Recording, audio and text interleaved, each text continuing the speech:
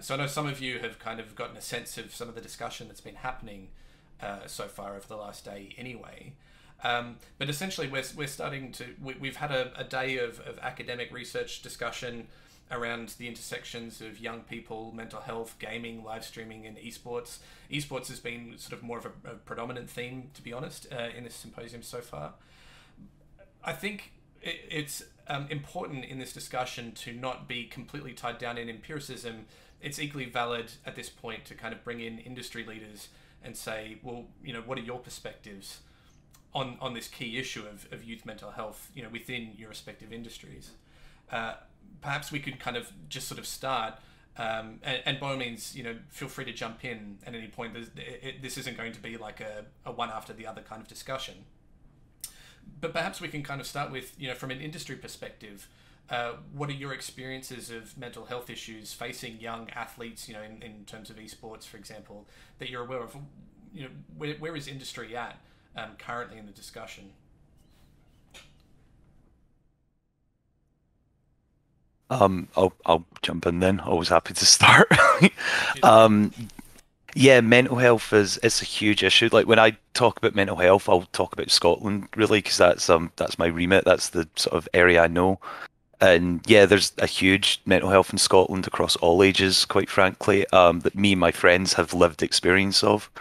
And yeah, it's something that I think needs to get tackled at the social level, apart from any other level. And yeah, that I think that's what a lot of people have been talking about today is that social level, like because at the private level, yeah, you've got your three sectors, obviously public, private, and the third sector.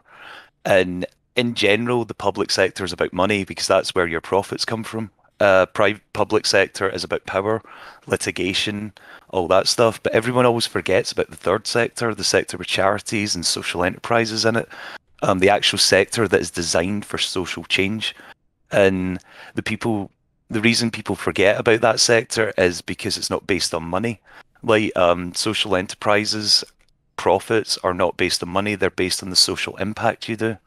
And I think looking at that sector, that's where you can start solving a lot of these mental health problems. Like, and it's weird because we all talk about these mental health problems, but it's no one's fault in particular. Like, it's you can't really sort of pinpoint it on one problem. I think it's just the sort of culture of esports, really, and that's quite a wide phrase saying that. But in Scotland, for instance, esports, there's no regulation, there's no governance, there's no support, and there's a huge awareness problem. Like I always quantified the awareness problem in Scotland that people are unaware of how unaware they are of the awareness of esports in Scotland. And yeah, the grassroots gets hit the most with that, especially like volunteers and young people as well. Like young people, it's what was mentioned in the previous keynote. Like young people are playing these video games for like 8 hours a day, thinking they're going to be an esports player, and like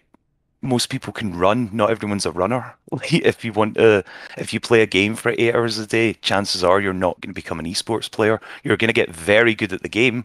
Like you're going to get very, very good at the game, but you're not necessarily going to transition into playing it like that. And people don't know that. Like kids don't like they don't have awareness around this. And yeah, I think awareness is really the biggest thing that anyone can do for mental health, really, and especially in esports. So, do you think then that youth anxieties are starting to emerge? One of the things we talked about yesterday afternoon was this idea that being an esports athlete or a live streamer or a professional gamer are increasingly becoming quite desirable career paths for young people.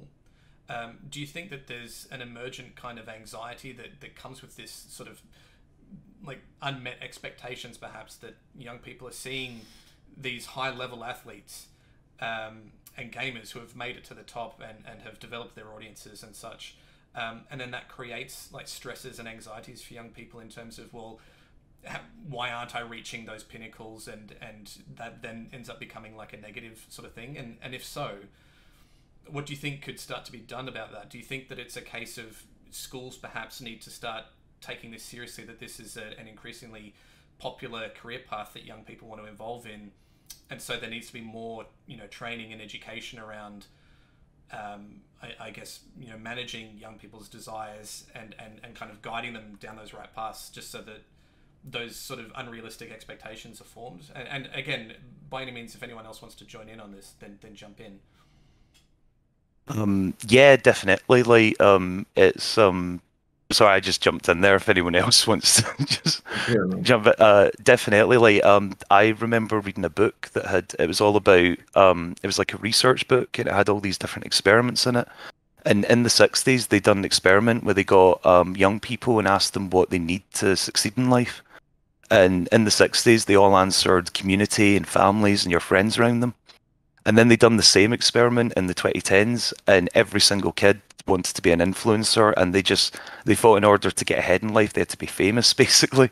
And that's just the society we live in right now, like, because of social media and because we're all so connected, and like privacy, like we talk about privacy and stuff, but Twitter, we literally put messages out to the entire world every day, and that has this effect on these young people. And at SEH, like, the plug time, the social enterprise I'm starting is called Scottish Esports Hub, and it's based around esports careers, well-being and networking.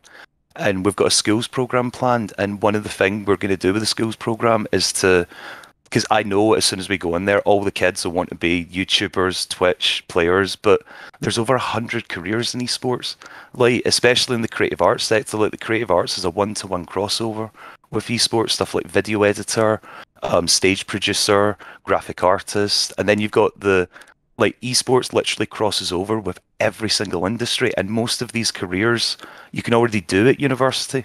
Like, if you want to be a graphic artist, for instance, you can go to university and study that and get a degree in it and then go into esports after it. So I think it's awareness again. It's making all these kids aware that, yeah, the glitz and glamour and all this stuff you see is amazing, but behind that, there's all these operations staff and there's all these people that have put their careers in, basically, to make this happen. And yeah, I think it does all come down to awareness at the end of the day, I think. Yeah, I mean, I definitely agree with that. And like this social enterprise that you've got going, I'd love to chat about, man, because that's a huge problem in the industry.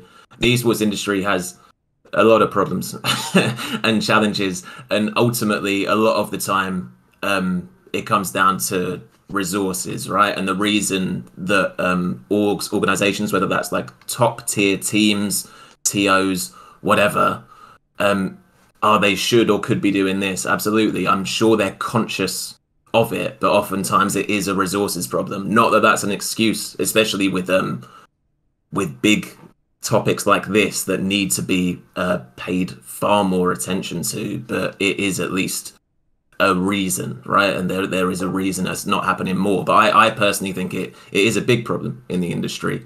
An industry that is quite heavily reliant, oftentimes, at least on a lower tier, on volunteer workforces. Like, employee care and employee well-being programs are incredibly important and very, very needed. But oftentimes, like, these small companies or smaller companies in the esports space don't have, like, I'm sure, again, at least mostly, they're all well-intentioned, but they're under-resourced generally, and they don't know who to turn to. So like that you're starting, man, sounds great. Like, there's a company that Eunice Chen, who's been in the space for a few years now, has started recently, called Enlight.gg, so ENLIGHT.gg, and they're very focused on the mentorship side, and also offering people in the early stage of their careers opportunities in the space.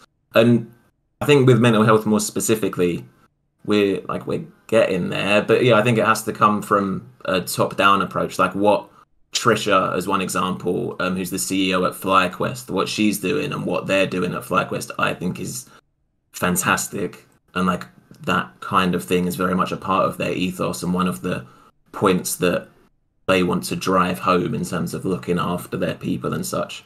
I think like last week or something, the CSPPA, the Counter-Strike Players Association, partnered with I believe it's a mental health focused charity or program. So essentially to offer those services to the players that are part of the association. I think that, again, like that is like that's great, and like that's a start, but like that's only just happened, right? And that's just in CS:GO.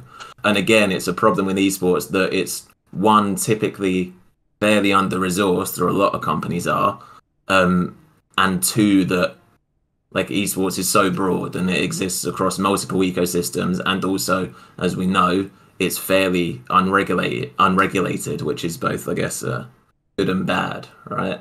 But yeah, I think there's positive signs that like changes coming with this kind of thing. Again, it's just another thing where it's like esports needs to grow up a bit, I guess. But again, it's that resources problem.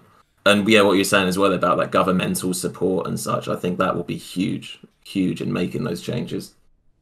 I think this is a good segue to bring Stephen into the discussion in his role with the Esports Integrity Commission. And Stephen, I know that ESIC is primarily involved with anti-doping. So I presume, performance enhancements and in terms of match fixing and whatnot, which interestingly, obviously was touched upon by Emma in her keynote. But something that Sam just mentioned then made me think of you in terms of there being a lack of regulation generally.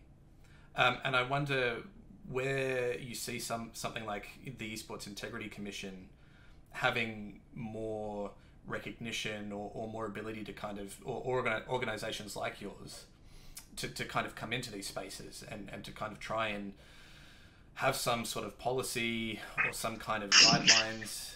What are your thoughts on that? Yeah, it's really interesting topic. The reason why it's interesting is because it's quite timely. So of course, with us in our operations, we do undertake a lot of work regarding compromised integrity in the sport or in esports, and that compromise generally would come about in either match fixing, as you correctly mentioned, or doping or some sort of cheating. These things are our primary sort of mandate. However, a core pillar of ours is youth protection. Among three pillars in total, one of our core pillars is youth protection. And what we've noticed is, especially recently, as we've undertaken some very high profile investigations with law enforcement that have impacted large groups of people, we've noticed that there is an element of the task that is being overlooked, and that is sort of that mental health element. When we're sanctioning sort of younger people, especially effectively ending careers, issuing a 5-year ban or issuing a 3-year ban, whatever it may be, which in esports terms is a doomsday sentence, as you probably know. We've had to now start thinking more carefully about the impacts of those actions, despite the fact that they're rightful, despite the fact that they are correctly charged in that way. It doesn't mean that we take joy in doing it. Of course, there's a mental toll or a mental cost to affecting integrity in the esports ecosystem. So we're becoming alive to that. I guess started happening probably about a year or so ago. So what we started doing immediately is we started to discuss this topic with some very large international esports stakeholders. And then we brought government in to the discussion, specifically the US government, who seem to be probably the most receptive to this concept at the moment. Now, in collaboration with these larger organizations and with government, we've progressed the discussion over the course of sort of 12 months. It's a very slow moving process to now reach a stage where we've put together and put forward a proposal for a esports safeguarding body. Now, the esports safeguarding body will have quite a few different roles, but primarily among all those roles will be youth protection. Now, that essentially is our sort of strategic perspective on the issue. It is that there, in fact, does need to be a safeguarding body for esports. Of course, I'm not necessarily going to say that it's going to answer all the questions and it's going to solve all the problems, but I think it's definitely a starting point. And we're exploring that still, even till now, very, very carefully. And again, as Sam correctly mentioned, the biggest problem in esports is under-resourced entities that are just finding commercialization. They're just starting to understand how to commercialize. They're just understanding how to actually stay afloat in the midterm to long term, especially weathering things like COVID and all that sort of stuff.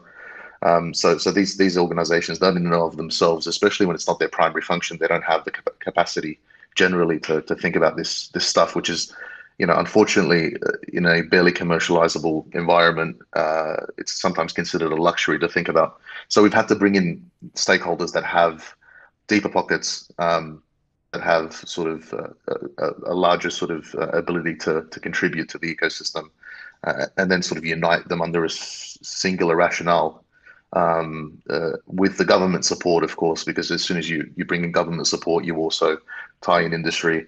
And now the last thing to do is to bring in academic support, really, into the equation, because of course we definitely want to understand this as a matter of academia as opposed to just an industry only sort of approach, because we want longevity in this initiative.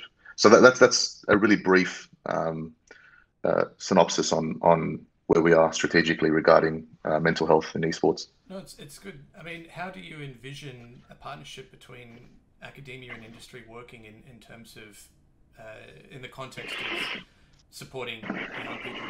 Do you see it as a matter of awareness raising? So even right down to the level of helping to educate young people to be aware that that there is that kind of jump between gaming as a leisure activity and gaming as a career, and the complications or the implications of involvement in this industry in a professional context versus in that leisure context. So, for example, in Emma's keynote from before, there was a screenshot of someone who had been completely deplatformed, essentially, from competitive esports, and you touched upon it as well. And I wonder if there's, whether it's down to confusion. So, for example, young people who struggle with autism spectrum disorder or ADHD and might take either Adderall or Ritalin or dexamphetamine for medicinal uses, then end up winding up being banned for doping, in essence. Whether it's a case of awareness raising in terms of the implications of that aspect, or if it's awareness raising in terms of codes of conduct, just kind of like shifting that mentality from gaming as kind of like fun and play to gaming as professional career option. And again, like, this is an open floor for response. But obviously, like, so I mean, yeah. So I mean, I think something that esports does really well is listen to itself. I think sometimes I find that esports as an industry is a bit of an echo chamber, for a variety of reasons. Look, it's been a very long road, and I'm definitely very appreciative of being let in to the industry to the extent that I have been. But I think that there's a lot of importance, especially when it comes to issues such as mental health, where you have young kids that are being subjected to large amounts of pressure. It's really important to transcend that echo chamber, and that's where I think academia plays a very important role. Moving things beyond the industry and into mainstream is a key component of any solution. If a problem is only heard on the inside of a machine that is barely built, it's going to be very, very difficult for anything really to change. So I think that's primarily where I think academia plays a role, in the sense that it allows that problem to come and become obvious and evident in the mainstream, by the results of academia. Regarding the example that you gave, so in that situation in specifics, I understand the concept and the principle that you were trying to point out, but that in that specific instance, there would be a therapeutic use exemption, so there wouldn't be an issue with that particular individual.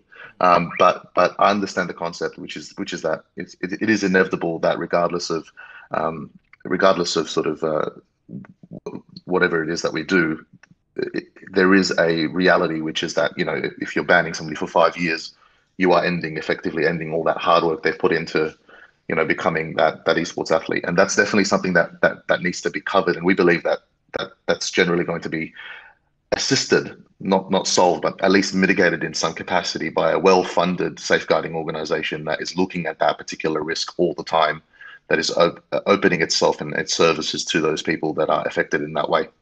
So what happens when a young esports athlete or aspiring athlete is banned and essentially kind of like ruled out? In terms of the after effects, you know, you think about professional traditional sports athletes, for example, that have lost their jobs or they've been medically retired or whatever.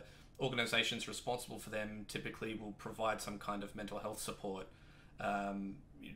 In the case of these young people who've had their careers ended, either through inadvertent or direct actions, from your experience, is there a lot of support for these young people, or are they effectively kind of like cast out on their own? Look, they are, unfortunately so. Yeah, they are effectively cast out on their own, and that tends to be more and more the case the lower and lower level of competition that you go. So we had an instance recently where we sanctioned or issued sanctions against 42 Australian players.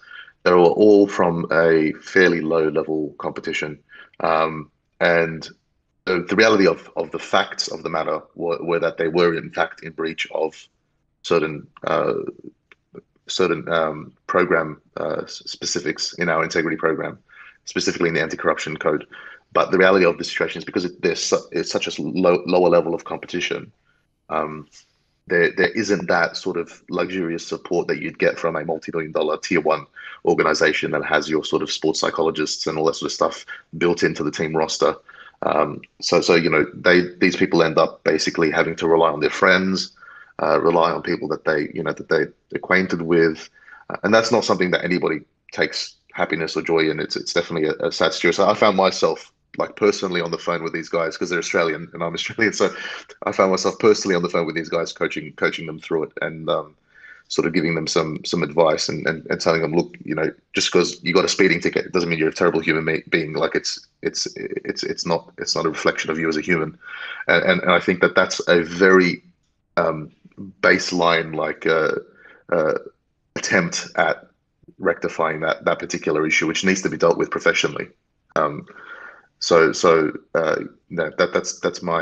my experience of it. Can I ask Filipe Borges? I can see you're here. I was wondering if you had any experiences of any of the issues we're discussing. And Josephine, I want to also bring you into the discussion. Yeah, 100%. I have several topics that I want to highlight throughout that we're discussed, but I was kind of waiting for you know, the not steer too far away from the discussion. So I think the first thing that I like to highlight was this is my own perspective, which is esports kind of divides into, as an industry, kind of divides in two main aspects. We have the competitive side and we have the entertainment side, and I think those are two very they are very intertwined, but at the same time they have their distinctions. The reason why I say this is because a lot of the issues that have been brought up here, you know, in terms of mental health and in terms of players, they're not necessarily just unique to esports, right? These are also present in traditional sports, and it's very interesting to see why they're a bit more prevalent in esports than potentially traditional sports, or they're more up to discussion. And I think there's some fundamental points to highlight there. One of them is, you know, the social aspect. We as a species, right, we're very sociable. When we're practicing sports or more traditional sports, we have a very, you know, kind of clear progression path, which is what in esports is so commonly referred to as the path to pro, and it's something that, you know, more and more organizations are trying to define and clear out and make sure that, you know, it is clear, because in traditional sports the path to pro is quite clear, right? You join your local team, you start playing there, you progress, you get the mentorship, you get you know, that team environment, and then you evolve through that. If you're good enough, you get scouted, you go to the next club, probably on the bigger city close away, and then so on and so forth, and you kind of progress. So it's very clear, and the only barrier of entry is pretty much you joining that local club. That's how it works. In esports, this doesn't happen. It has pros and cons, obviously, because there's the barrier to entry is also very reduced. I just literally need a computer and a connection to the internet, and I can, you know, compete with some of the best in the world at the comfort of my own house. But at the same time, I feel, once again, personal opinion, that you are excluded from that very important team environment that gets built up. One of the things that I notice, not only from a coach to now a team owner as well, and being involved in the industry for a long time, was that we are dealing with a lot of players who, you know, I'd consider them obviously young, but not as young as, when people start playing traditional sports when they're 16, and they should have an idea of what it is to work on a team environment.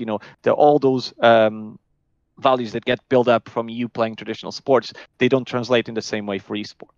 And this is something that I think it's quite important, and that it's definitely not an issue that's easy to tackle, because once again, esports has, or competitive video games have a lot of pros in regards to, allowing everyone and anyone to play them, but then we're not necessarily doing a good job of creating and educating these young people on a lot of the values that they have and pick up from traditional sports. One of the reasons why even a lot of pediatricians and parents put their kids into team sports is precisely to teach them those values. Work with other human beings, get to know, you create friendships, you evolve as a person, you grow. And I think in esports that sector is very let's call it removed from the actual experience of playing a game. Furthermore, I think the actual experience of playing a game tends to be a bit more harsh, because we have the anonymous. You're anonymous when you're playing video games. Apologies for that.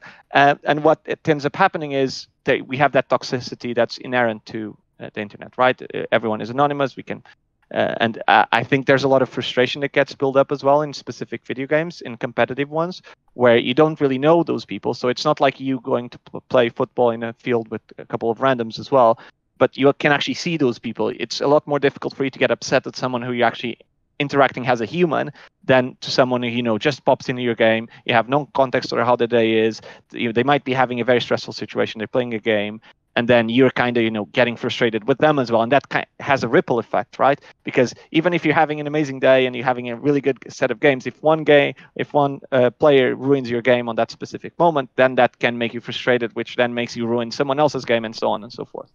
So that's probably the first point that I want to highlight, which is, and why a lot of video game developers and companies that are directly trying to create an esports ecosystem, where they're trying to create this path to pro. But I think we're still a long way off to kind of giving that value creation and creating future athletes in the what traditional sports do when they do well, right? Which is that creating those values, creating that communal team spirit that carries on really well. And not to say that they don't still have players that are a bit rougher, or frustrations still happen. It's a competitive environment, so these will always happen. It's just having that mentorship and people who are older, the coaching staff, that is pretty much ingraining really good values on you from the ground up. And that doesn't happen in esports. The vast majority of players usually, they play loads of games, as it was mentioned here, for like 8 hours a day, and sometimes even more. And then they just pick up a lot of habits once again that are not being mentored or or advised, and then they reach the age of around 16 and they tend to get put into a competitive team. And that's when all those issues start to be quite apparent, and that's when they start getting support at the age of 16, as opposed to traditional sports when this happens from the age of 2, 4, 6, 8, etc. So that's the first point that I want to highlight. Obviously, as I mentioned, the social aspect is also very important. Path to pro is definitely something that I think needs to be worked on, and I think there needs to be a middle term between having this barrier to entry removed, where anyone can pretty much pick up a game. If they're really good, they're going to pop up in the top rankings and be potentially picked up by a team. But at the same time, those grassroots structures need to be there, those lower divisions that are kind of building the support structure to be able to develop new talent in the right framework. I think this is inherently a problem of a very nascent industry. Esports as an industry, from both the competitive and the entertainment side, is relatively new. It's a question of time, to be honest, in my perspective, because we'll need experienced veteran players to start to coach newer players, and this will do a ripple down effect and go down in a way on the pyramid and until you kind of reach those lower levels. Because as it stands, the vast majority of supporting staff for the grassroots scene ends up being not people who have actually experienced competition on a high level or have the values to be able to support that. They end up being just people who like to get involved and they're willing to throw a hand. So, that's not being addressed at the lower level. And I think the other one is, overall regarding mental health, I think it's necessarily a bit bigger than esports. I think it has to do with, how humans are interacting with each other more nowadays. And it has that social element. It has that kind of dopamine release effect of getting more likes, and that's why people are seeing that has a career path later on. I mean, I have young cousins, and they all say they want to be either a professional video game or an influencer. This is pretty much the desired career path, and there's a reason for it, right? Previously, it used to be football player. When I was younger, most of my friends wanted to be football players, right? So I think that's just paradigm shift, to be honest. Those are the new celebrities in a way. I don't think it's necessarily bad to want to aspire to be one, but it's more on us, to kind of explain to them that, once again, the reason why they're famous, it's because they're the top 1%, and not everyone will eventually reach the top 1%. So it's I think then it shifts really well into the academia side, where we need to create those career paths. And I think a lot of the times, one of the problems with academia as a whole is we're trying to ship stuff just to, oh, this is an esports thing. When in reality, my honest opinion is that, esports as an industry, as I mentioned, we have the competitive industry, which is not new, just a different medium. Instead of we're competing on traditional sports, we're competing on a different medium. Instead of being a pitch, it's now on a virtual sense. And at the same time, we have the entertainment one, which is also not new.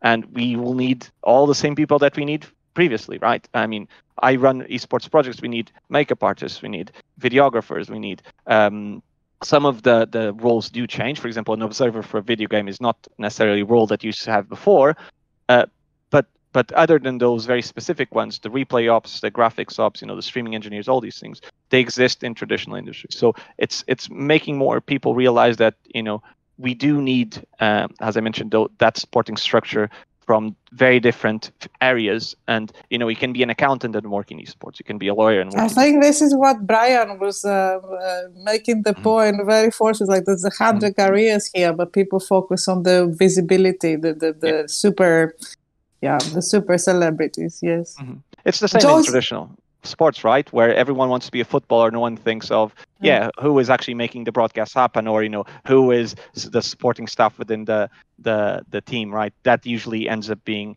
we used to have a joke a lot within the production, where you have a lot of frustrated potentially rock band members, where they end up being an audio engineer, right? Or because you're not good enough to potentially play in a band, right? But you still have the love for the activity, right, or the love for the music, so you end up contributing to it in a different way. And I think that's probably the most. I mean, I wasn't good enough to be a player. Now that's why I run projects, right? So that, I think it's very important to kind of highlight that. But I think it's also good that people want to aspire to be the best, but just know that if you can't be, there's a whole range of options where you still can contribute positively to the ecosystem. Sorry. I think that's starting to happen now. I know that as esports academic programs at universities, where you can now, there are various institutions, particularly here in the UK and around the world, where they're starting to introduce esports programs as degrees. And I think they're starting to have that discussion where they're starting to say, look, this is, learn about events management, learn about production, and so on. But I think Athena and I are on the same page that it'd be good to bring in Josephine at this point and get her view on this as someone who kind of works directly with young people. What of this discussion so far resonated with yourself, and I see Susanna's just come online as well. For the both of you, like what are your experiences as people who directly work with young people that have kind of expressed either interests or experiences of mental health in this? Sure. Well, I can give you my 2p, and I can pass over to my lovely colleague Susanna, who works in the insights team. I work in the partnerships team.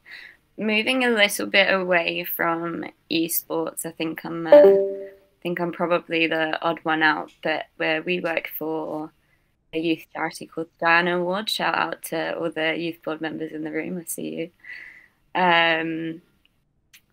And I think what really resonated from what Filipe said, and thank you, Athena, as well, was around value exchange and creating those supportive environments. So I think also as a charity, like we're coming at it from a very different perspective in a lot of ways, but as a charity, I think awareness raising is good, but awareness raising for the sake of awareness raising is not necessarily quantifiable. So we work largely, well, the work that I develop in live streaming space, which is the reason why I'm here with you today, focuses more on the young people who exist in communities that streamers manage online, how we can reach those young people, how we can better support content creators and streamers to cultivate a safe and inclusive online environment. So there are a few different ways we've tried to attack this that all sits alongside what we do with streamers as far as charity streams go, so fundraising. We've developed, we're listening to them and we're learning from them, because although we're experts in anti-bullying and in a lot of issues that surround young people, we're not necessarily an expert in this brand new space. So I think learning from members of those communities, listening to what they need, they outlined they wanted more resources to look after their own well-being and support other young people within their communities who are struggling. They wanted guidance on how to talk about difficult topics, especially if you're working with an anti-bullying charity, even though you are maybe playing games primarily. If someone confides in you, if someone said like something comes up in chat, making sure that we can safeguard both the content creator and the young people who are a part of that online event, whatever it may look like. We also developed a training session, which is aimed specifically at content creators, like I said, to help them to embed not only the values of anti-bullying, but also safety and inclusivity in those streams. And we saw from our evaluation on that project that they did feel more, all of them collectively felt, 100% of them felt more able to talk about those issues, more able to identify these negative behaviours as they're happening. We're able to know where to signpost support to a person or to support them themselves.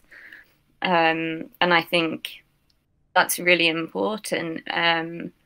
While I definitely see the burnout, I see the mental health issues that go along with that. And as a charity, we have to be very thorough in how we exercise due diligence around that.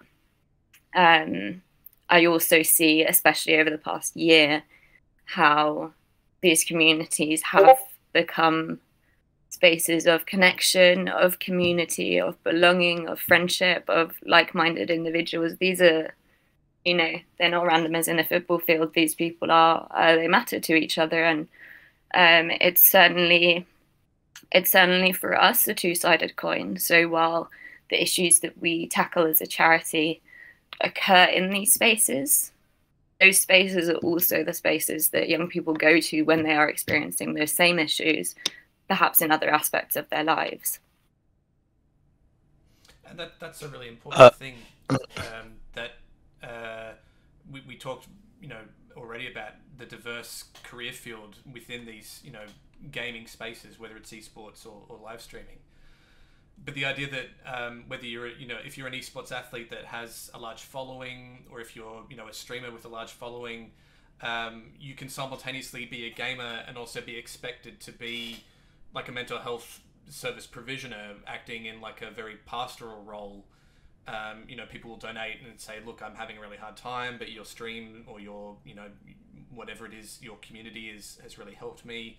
I think that again is something that hasn't really factored into the discussion so far, that the role that young people are increasingly kind of expected to kind of take in regards to managing their own mental health. I think that's a really good point that you raised, Josephine, that part of this discussion, I think, needs to be an acknowledgement that not only do companies and platforms need to be more mindful of how they support esports athletes and streamers, but also how do we also support the streamers and the athletes themselves in that kind of capacity role? That's all I wanted to add on that. And sorry, I know Brian wanted to jump in with something. Yeah, it's just today and tomorrow we've been talking, today and yesterday we've been talking a lot about mental health in esports, and it feels like, and quite rightly so, because there's a lot of research that needs to be done, but it feels like we're all focusing on the negative light and how esports affects people's mental health, but what we're not talking about is how esports can actually be a positive for mental health, and especially like esports is one of the most like it should be one of the most inclusive industries in the world, because it doesn't matter what gender you are, what age you are, if you have a disability, all these factors don't matter. Everyone in esports plays on a level playing field.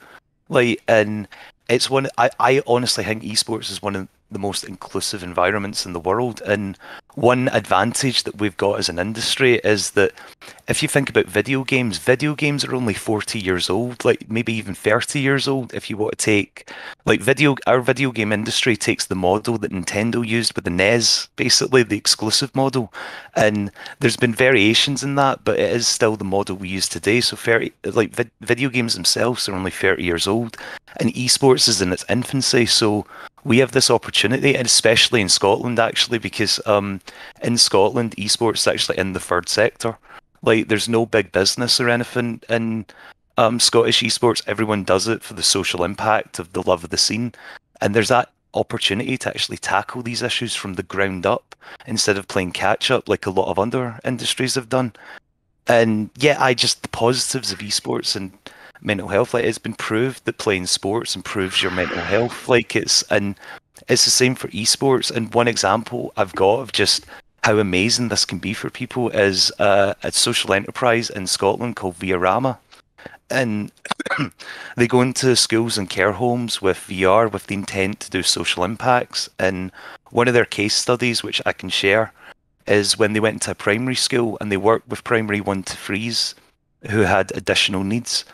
And they basically went in with their VR headsets, and they friendly, and they worked really carefully with the kids to make sure they were comfortable with the VR headsets. And there was one kid that they talk about in the case study that was he was heavily autistic on the spectrum. He had very bad social skills. He couldn't look at people in the eye. He couldn't talk.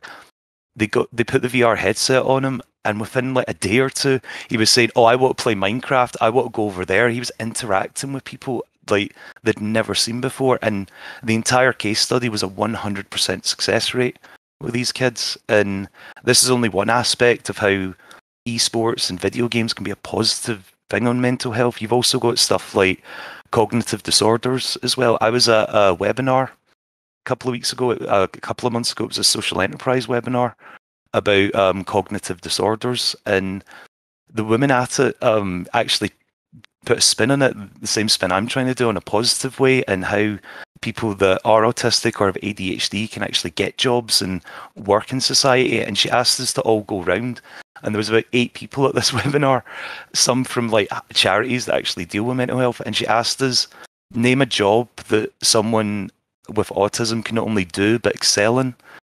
And there was people on this panel that couldn't answer. They couldn't think of a job. And I'm sitting there in esports thinking, what 5 careers in esports am I actually going to talk about here?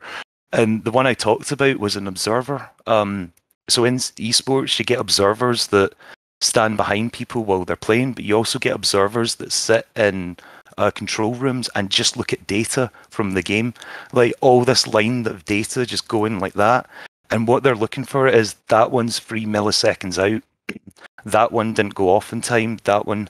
And people that are autistic, I know people that are autistic that have full-time jobs doing this, like, and it's just one aspect of esports that can be like very positive for mental health. And obviously the community element as well. It brings people together like no other industry does, quite frankly. And yeah, it's something I'm really passionate about. Is yeah, there is a lot of issues, but you also need to look at the flip side as well, about all the positives that it brings to so many people.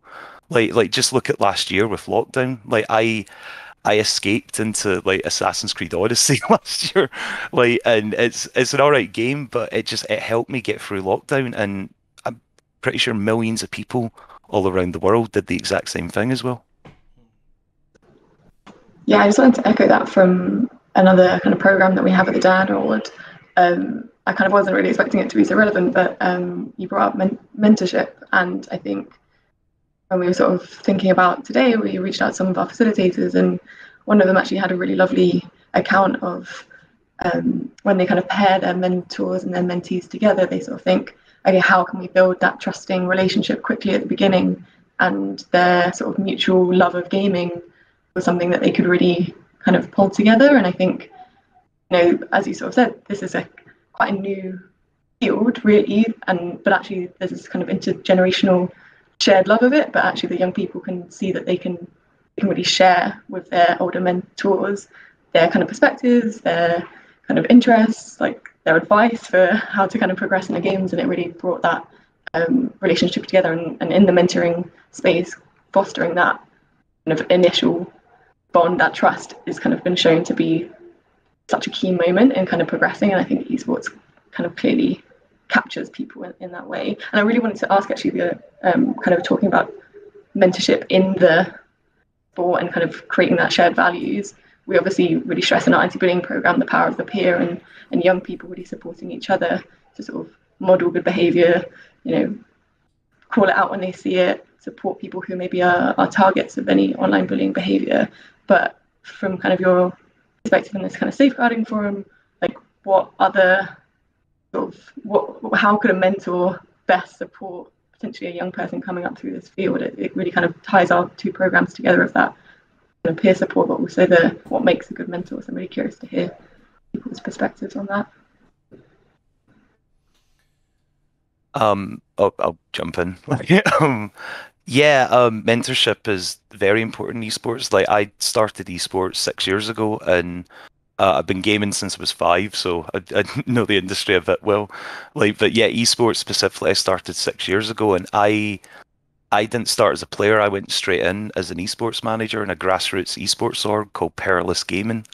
It's not active now, but I got mentored like very well at the start of my career from Mick and Gump at Perilous Gaming, and also just the amazing people at Epic LAN as well, which is what all these are. I have to give them a shout out. And yeah, they use the community model in esports, and the community model is it should be more popular, quite frankly. And the community model is based around mentorship, and it's based around the love of the scene, basically, and sort of distilling those community ethos into people and sort of trying to do it right. And it is very difficult to sort of like keep your focus on the community and keep your focus on the players. But yeah, if you can sort of distill that into people, as sport does as well, like obviously people get into sport for various reasons, but I think most people do it because they love the sport that they do. And that's one of the most important things, I think, with mentorship, is to find mentors that love esports and love it for all the right reasons and want to distill that and want to be transparent as well. Like we were talking about transparency earlier, and esports is a very sort of closed off. Like I talk about giving people a peek behind the curtain a lot of the times, like, and that's what it feels. It feels like you sort of pull the curtain back and people can see like what's happening behind the scenes, because there is that disillusionment.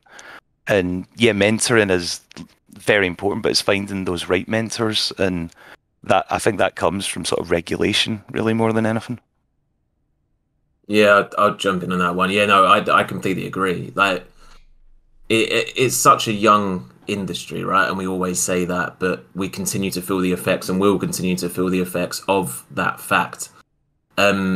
We run the Clutch, which is our pitch investment competition at ESI, right? So we get sent through a lot of pitch decks from fairly early stage startups, and a lot of the times we see the same issues and problems again and again. And ultimately, one consistent point is that there's a lot of good ideas out there, and there's a lot of passionate people with these good ideas. The design side, the graphics side, all of that, it often looks very nice, but scratch the surface and what investors actually want to see is often not really there. And sometimes that's the case, that it's a very early stage startup and they're pre-revenue, whatever. But oftentimes, even when they aren't, what investors need to see isn't there. And again, that comes down to the mentorship, right? Like a lot of the times, especially with the esports teams, it's run by people in their early 20s. I know a few teams in the UK that are run by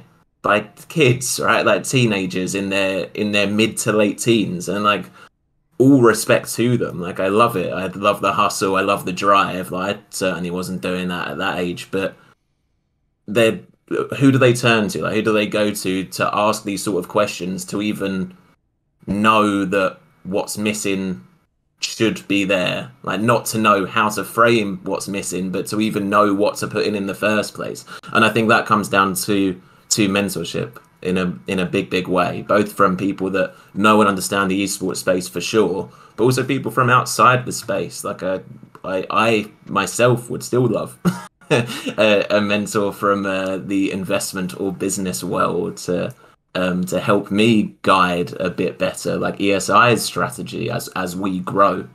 So for sure, I think that's a huge issue, but a huge opportunity for the space as well. Yeah, once again, I think this ties on for an issue that's, I think, bigger than necessarily this. Mentorship is important in all aspects of life, from a family perspective, then growing on, to kind of early on in your academic career, and then later on in your professional career, right? Having the right people to talk to, having those support groups, not just, from a mentor specifically, but, surrounding yourself with the people who will at the end of the day contribute positively to your life is super important, right? I think it's very interesting to see once again how this paradigm shifted, right? Most of us are still from a time prior to the internet, right, where this used to happen, and the groups of people that you used to meet were pretty much based around your school or activities that you did, right? And I think that the big shift in that is that we're no longer tied down to geographic location or your proximity circle within your city or the activities that you're doing, right? Those still happen, and that's great. But now the communities live on Discord, on Reddit. So it's so incredible to see, even during lockdown once again, and which Ryan touched on, and I think it's very pertinent, is seeing those group of people still interacting on a daily basis without actually being physically sharing the same location, right? I mean, I'll give my case. I'm originally from Portugal, and I'm now in the UK. I still interact with friends who I used to interact on a daily basis, now online. Probably not daily anymore, but at least once or twice a week on Discord, right? And even with people from who I used to play games with, who I don't play as many games with because I don't have time, but I'm still I finish work and I hop on Discord and I know what's happening, and I kind of and another thing that I think is even more interesting there is that we now have the ability to. It always seemed strange to watch other people play, but it's something that I've done from a very young age, which is just seeing other people play games, and having that interaction, even if you're not being active at something, being passive but still engaging with them. And I think those communities now live. On a virtual sense in a way. So Discord is very important for this, and it's something that we know when even dealing with brands and specific communities, understanding like that they live now on Discord or Reddit, and these are the main ones, Twitter as well to an extent. And this is where people interact. This is where people exchange ideas, and having the ability to select the right people to kind of have in your friendship or in your proximity circle is very important for you to be able to identify those mentorships.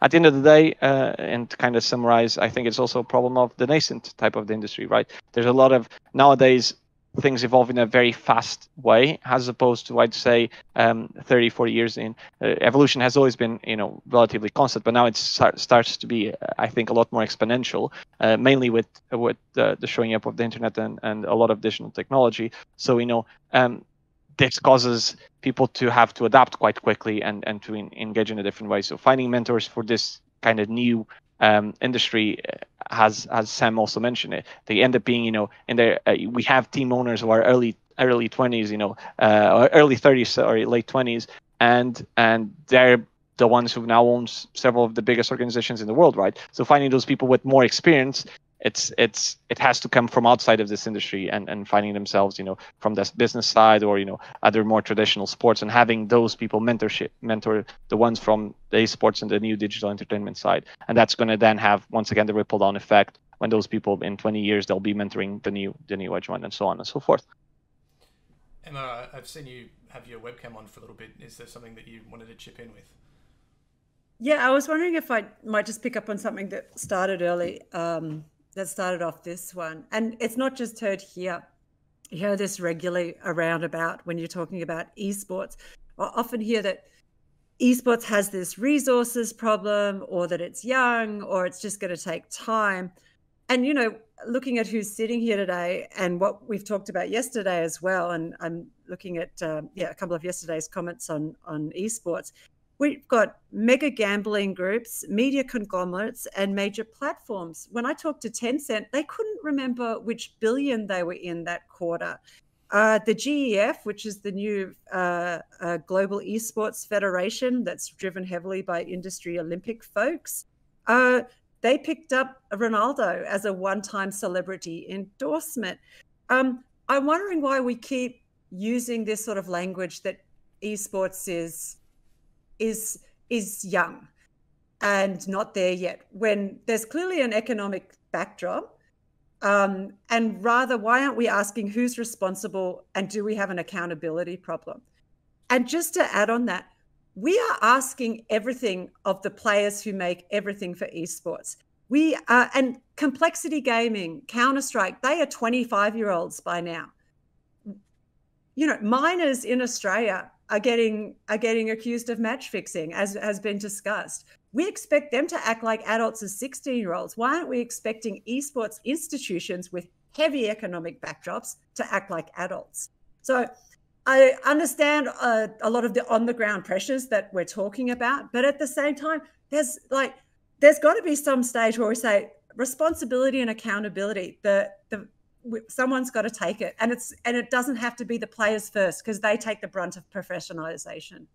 So I appreciate everything that's being said, but I mean, esports has been around long enough. It's not the players' job to do self-care. That's a great point. I'll just jump in there, Emma. You are completely right. By the way, there is an accountability problem in esports, and it gets put onto the players. It gets put onto these young people and I've seen it. Like when I was in the grassroots, like I've managed young grassroots players, and yeah, it's something that I quite hate in this industry. I'll admit, like, it's probably not the best thing to admit, but yeah, people aren't held accountable the way they should, and I personally think it's because of sectors. Like, it's because in the private sector, the people that control esports are the people with the money, with the power, that can sort of hide in the shadows almost, and can actually pass the buck down that organization to those people, to right to the end, to those players. Like, and it's players don't have a voice. Like, this is really weird to talk about, but about a month ago, the SCH board actually formed, like, and I actually felt I had a voice in my industry for the first time. Like, and it was empowering. Like, I actually went a bit off the rails. I'll say, like I'm back to normal now, but just feeling like I had a voice in my scene. And I've chatted to so many people in Scottish esports, and all anyone wants in this country in esports is to have a voice, is to have an opinion in their scene. And yeah, I put out a Twitter video on my own video asking to be held accountable, because right now in esports, because there is in Scotland anyway, no governance, no regulation. The only court you have in esports is the court of public opinion, which is Twitter and social media and stuff. That's where you get judged, basically, and it should not be like that. Like, there should be regulation, there should be governance, there should be protection for all, not just for the players as well, but for the ops staff, for the support staff, for everyone. Like, and it's going to be hard to do that globally, but I'm really hoping that I with all the work that I've done in Scottish esports, that SCH can actually help what you were talking about here. And yeah, it's something I care a lot about. Like, and yeah, you're completely correct. As well there, I will agree. I think, Brian, you make a really good point. Sorry, Stephen, I'll just defer to you, and then I'll finish off. You want to jump in? Oh, okay, great, thanks. I think Emma makes a good point. That's exactly what we're trying to do now. So we've basically got hold of these people with deeper pockets, and we've said to them, we'll hold on. Surely, you know, the benefit that the industry is creating for you is enough reason for you to contribute to the sustainability of the industry at the most core and basic level, which is the protection of the player itself. Because the player is the industry, the player is the product, the player is the entertainment, but more than all of that, the player is the human. So having those discussions with these larger players, these bigger stakeholders, like including some of the people that Emma mentioned, but also some very highly commercialized old companies that have a really decent skin in the game. And you know what, we're getting some great buy-in, and unfortunately we've had to force the hand of industry somewhat. And the way we've done that is simply bringing government into the discussion and saying to government, well, look, here's empirical proof that this is an issue.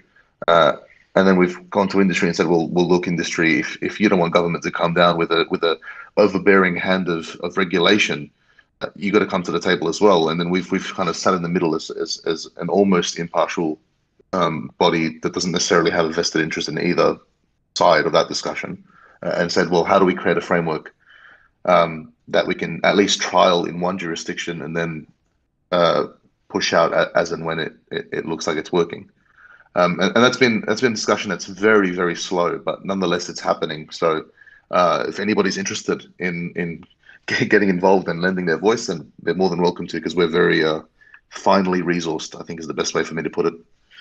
I think our charity would always be happy to be part of any conversations like that are going on, and I would hope that that consortium approach, that collaboration between people who are experts in various areas, and that we don't kind of forget about the intersectionality and about everything else as we're having these conversations with big players.